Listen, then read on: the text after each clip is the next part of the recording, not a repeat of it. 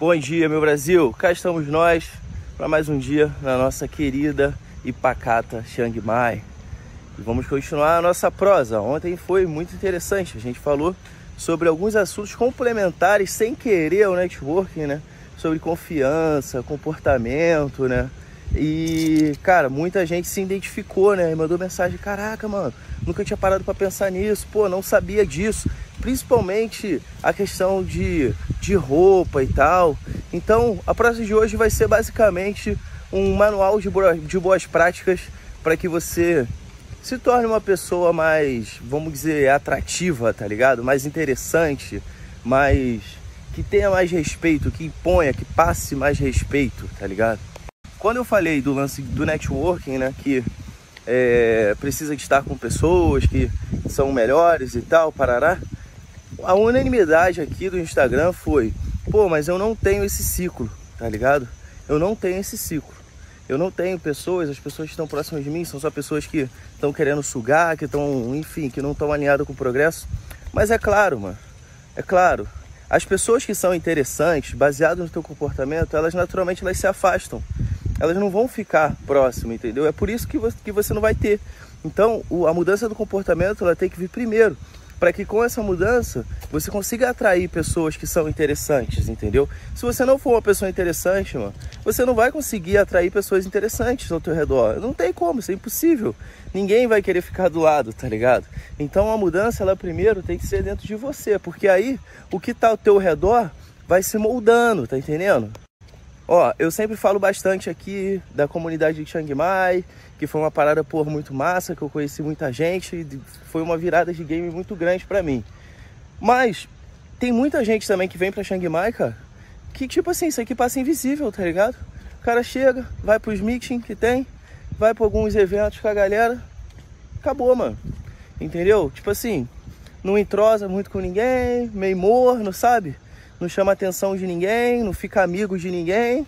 Acontece aqui também, tá ligado? Não é a questão de, porque existe aquelas pessoas ali, agora eu vou conseguir me aproximar. Da mesma forma que eu me aproximei do Mate, do Kylie e tipo, de todo mundo, tá ligado? Não é assim, não é todo mundo que chega aqui que se aproxima. Porque existe meio que tipo uma etiqueta para que isso aconteça, né? Agora mesmo, é aniversário de um dos amigos nossos aqui.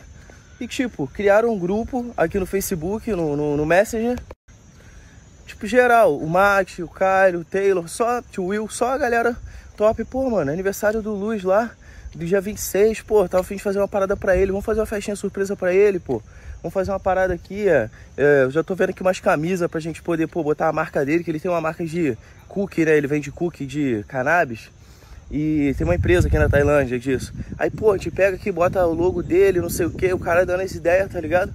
E os caras me chamaram, mano. Aqui tem, sei lá, 60 pessoas que moram aqui. O grupo tem 5, pô. E os caras me chamaram, tá entendendo? Pra poder participar, pra poder visitar lá, pra poder participar da festa. Entendeu? Então, isso só acontece baseado em algumas mudanças de comportamento. Que eu vou falar agora aqui, algumas que você pode começar a fazer hoje mesmo, que já vai dar uma diferença, tá ligado? Vai fazer com que as pessoas queiram estar do teu lado. Isso é o mais importante, fazer com que elas queiram estar do teu lado. Pra você não entrar igual uma esponja, tá ligado? Só sugando no negócio. Primeiro, que eu falei, roupa, mano. Caraca, mano. Isso é muito básico. Eu até me surpreendi um pouco quando as pessoas, tipo, caraca, isso faz sentido e tal. Mas isso é uma coisa muito básica, mano.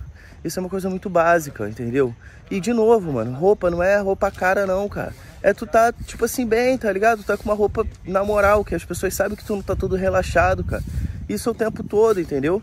Vai na padaria, mano, pô, bota roupa na moral. Aqui, mano, tipo, não é uma roupa cara, tá ligado? Camisa normal, mano, o quê? 100 reais, 120 reais. Bermuda, 100 reais, tá ligado? Normal, mínimo, né? Mínimo, tênis. Porra, esse tênis aqui eu comprei na promoção, mano. Comprei aqui na promoção aqui, eu compro a promoção, tá ligado? Tem um outlet da Nike aqui. Pô, foi tipo 80 reais o tênis, tá ligado? Tudo bem que aqui Nike aqui é muito barato, né? Mas tipo, beleza. Tô andando na rua, qualquer pessoa que eu cruzar, o cara não sabe o que eu sou, tá ligado? Ele não tem como. Por quê? Tô com uma roupa padrão, tá ligado? Até o óculos da Nike também, tô fazendo propaganda da Nike mesmo. Óculos, roupa padrão, entendeu? Uma camisa, eu posso ser um advogado, entendeu? De muito sucesso. Eu posso ser um empresário, eu posso ser qualquer coisa, tá ligado? Uma incógnita. Por quê? Sou padrão, pô. Uma roupa na moral, entendeu? Ainda mais roupa esporte, assim, né? Atlético. Cara, aí já, tipo assim, acabou, mano. Incógnita. Então, qualquer pessoa que eu parar pra conversar aqui, agora, o cara vai me ouvir, mano. Ele vai me ouvir porque ele não sabe quem sou eu. Agora, se tu tá todo zoado, de chinelo, todo escaralhado, camisa toda zoada, toda, porra, entendeu? Toda ruim. Tu tá passando na rua, mano, o cara nunca te viu, ele não vai te dar ideia, pô. Ele não vai nem olhar pra tu, pô. Tu não tá no nível dele, tá ligado? Segundo ponto, mano, postura, tá ligado? Postura corporal. Irmão, isso aqui, ó, não existe, ó. Andar de cabeça baixa, ficar olhando pra... Isso não existe, irmão. Isso não existe. O cara pega, vai no restaurante, vai num bar, vai em qualquer lugar, fica todo embabacado com tudo, cheio de não me toque pra falar com as pessoas. Vai falar com o garçom, tá todo... Não, mano. Não tem, isso não existe não, cara, tá ligado? É óbvio, você tem que respeitar as pessoas, mas, porra, tem que respeitar, é olho no olho, irmão. Cabeça não tem que ficar baixa, não, é olho no olho, qualquer um que seja. O cara não é melhor que tu, pô, tem 2 braços, 2 pernas. E, cara, por quê? Não, mano, é olho no olho, é de igual pra igual. Ah, mas, porra, o cara é bilionário. E não... Foda-se, compadre. Tô nem aí, mano. Tô nem aí, é de igual pra igual. A minha relação com a galera aqui é de igual pra igual. Eu tenho respeito máximo pelas conquistas, eu tenho admiração, mas é de igual pra igual. Eu vou conversar com o Mate, que é um cara de muito sucesso, né? É de igual pra igual, irmão. Por isso que a nossa relação é boa. É de igual pra igual. Eu vou parar pra conversar com ele, pô, mano, olha só. Tu é bom, eu tenho muito pra aprender contigo, mas eu também sou pica, tá ligado? Essa é a mensagem que chega. Ele sabe, porra. Ele sabe. Então ele pode ter mais evoluído uma coisa ali, o business e tal. Beleza. Legal, parabéns pra ele. Respeito e admiro. Mas, irmão, não tem esse bagulho de inferioridade não, mano. É olho no olho, pô. É igual, pô. Ele tem 2 braços, 2 pernas, eu também. 2 olhos, entendeu? O nariz é igual, mano. É igual. A relação é de igual pra igual, tá ligado? Então, quando você tem esse tipo de relação, o cara já te respeita, pô. Ele vai te respeitar, entendeu? Ele vai falar, porra, não sei quem é esse maluco, mas eu vou respeitar. Por quê? Porque o cara não tá baixando a cabeça, entendeu? Não sei qual que é, ele também fica, porra, não sei. O cara não sabe, pô, ele não sabe da minha vida. Ele sabe o que eu falei, pô, mas ele não sabe. Ninguém sabe aqui o quanto que eu ganho, quanto que eu tenho de dinheiro. Ninguém sabe. Mas o que você tem de comportamento é o que vai fazer com que as pessoas fiquem perto ou longe de você, pô. Entendeu? Então a postura, o comportamento, ele também tem que mudar, mano. Por isso que eu falo, treinar jiu-jitsu é muito bom, porque treinar jiu-jitsu te dá confiança, entendeu? Você começa a entender isso com mais tranquilidade, porque tu sabe que tu pode sair na porrada com qualquer um e amassar, independente se o cara tem 2 metros ou não, entendeu? Então fica, tipo assim, te dá muita confiança. É a única maneira de construir confiança? Óbvio que não, porra, tem outras maneiras, mas eu tô falando que o jiu-jitsu é uma delas. E foi o jiu-jitsu que me deu. O jiu-jitsu me deu muito, porque daí eu aprendi a respeitar os outros, mas sem me colocar pra baixo, entendeu? Sem me colocar numa situação de que, porra, coitado, não tem essa porra não, mano.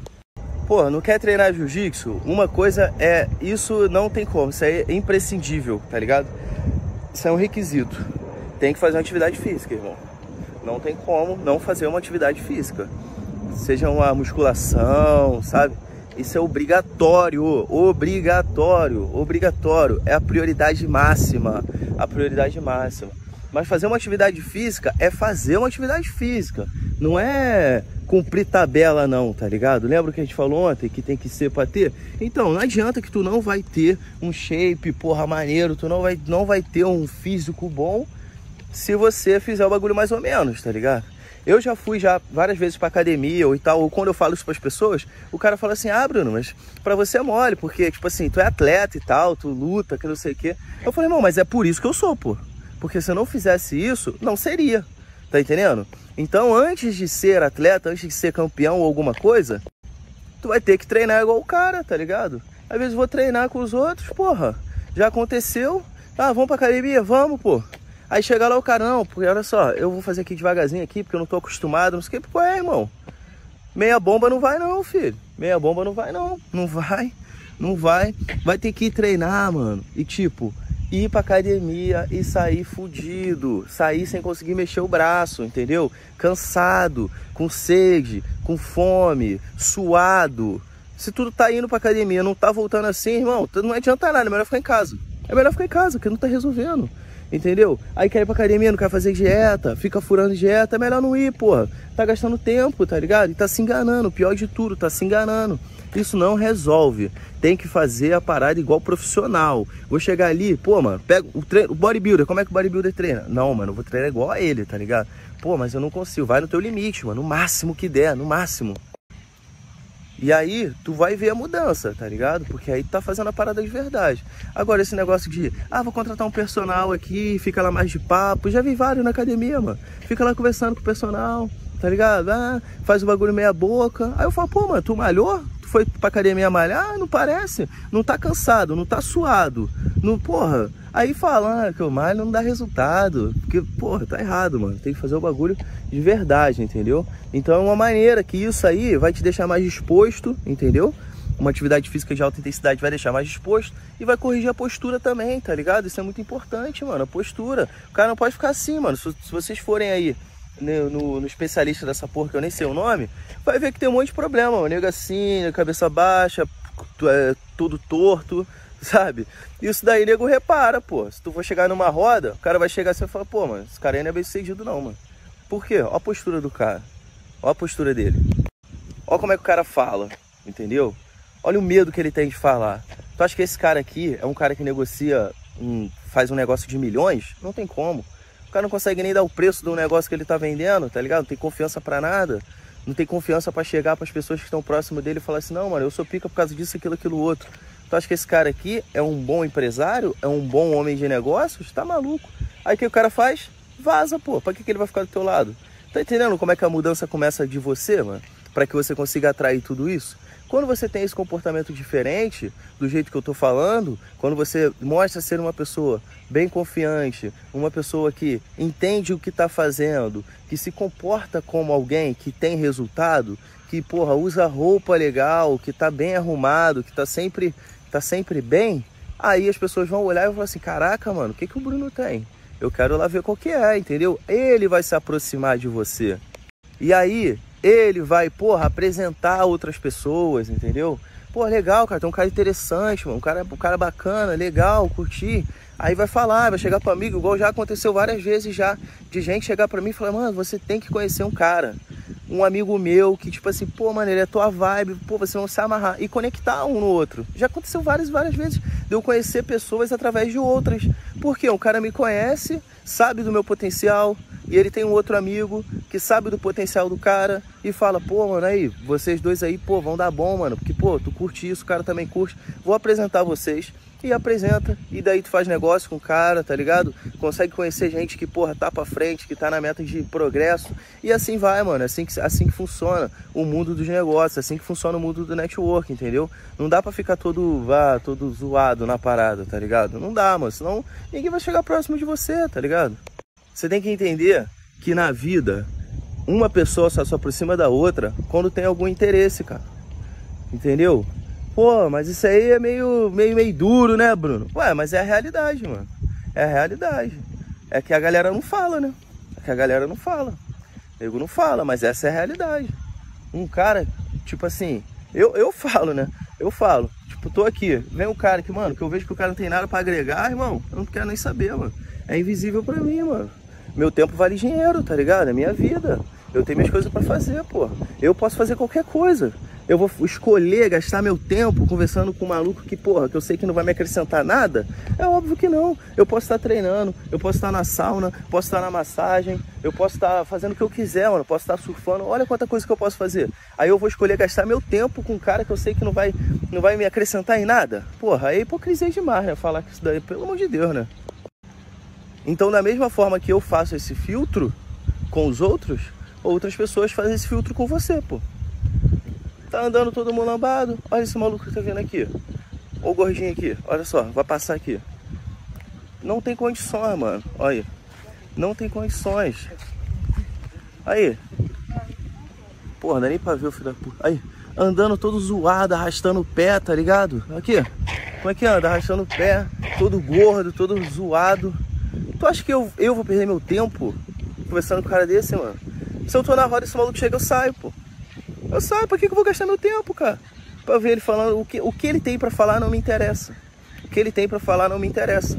Eu tenho certeza disso, não me interessa. Ah, mas, pô, todo mundo tem algo pra agregar. Meu irmão, balela. No mundo do progresso não é assim não, mano. Não é assim não. Esse papo é muito legal de cada pessoa especial, é muito bacana. Mas no mundo dos negócios, não se aplica não, filhão. Não aplica mesmo. Não seleciona as pessoas que estão ao teu redor não pra tu ver se tu cresce. Não cresce. Ah, mas pô, o cara é gente boa, legal, mano. Ele pode ser gente boa, ok, muita gente boa, acredito. Mas não tem nada pra agregar não, filho. O maluco aqui, arrastando o pé, mano. Tá morrendo, porra. Vai ficar do meu lado morrendo, compadre. Tá morrendo, porra. Vai ficar do lado dos outros lá, do meu lado não, pô. Eu não quero ninguém do meu lado morrendo, não. Se arrastando, tá ligado? Não conseguindo fazer as coisas direito. Não consegue fazer uma dieta porque não tem disciplina. Tá vendo a saúde indo pro caralho, entendeu? Todo improdutivo. Comendo um monte de merda, Nutella, hambúrguer, assistindo Netflix o dia todo. Eu quero distância, mano. Eu quero distância. Eu quero distância do cara, tá ligado? Quero distância. Fico até com raiva, mano. Fico até com raiva de ter cruzado o mesmo caminho com a porra dessa, mano. Tô fora, mano. Não dá pra mim, não. Eu só vou dar uma trégua, sério. Vou dar uma colher de chá, porque isso aqui é um local público. Eu venho aqui mesmo pra poder, né, dar uma caminhada, gravar aqui uns stories aí pra galera. Mas, tipo assim, quando eu vou num lugar que eu vejo uma pessoa desse tipo, eu não volto mais no lugar, mano. Se for um lugar privado, claro. Vou no restaurante, eu vou num bar, tem assim, eu não volto. Mas isso aí não é lugar pra mim não, mano. Se eu tô no mesmo lugar com uma pessoa dessa, eu tô errado. Eu não posso estar ali. E não volto mais, sério mesmo. Não volto mais não. Já, pô, vários lugares eu deixei de ir por causa disso. Porque eu falo, não, é muito mal frequentado esse lugar, pô. Muito mal frequentado, tá ligado? Não tá no meu nível. Não tá no nível. Esse é o ponto. Então é isso, galera. Não vou me estender mais aqui, que senão fudeu, né? Vou deixar com a gente perguntas aí pra gente ter aquela resenha, né? Tamo junto, hein? Como criar, posicionar e lucrar 6 dígitos com SEO. Esse é o tema do meu treinamento que está disponível gratuitamente para você aqui na descrição. Corre lá que as vagas são limitadas, hein?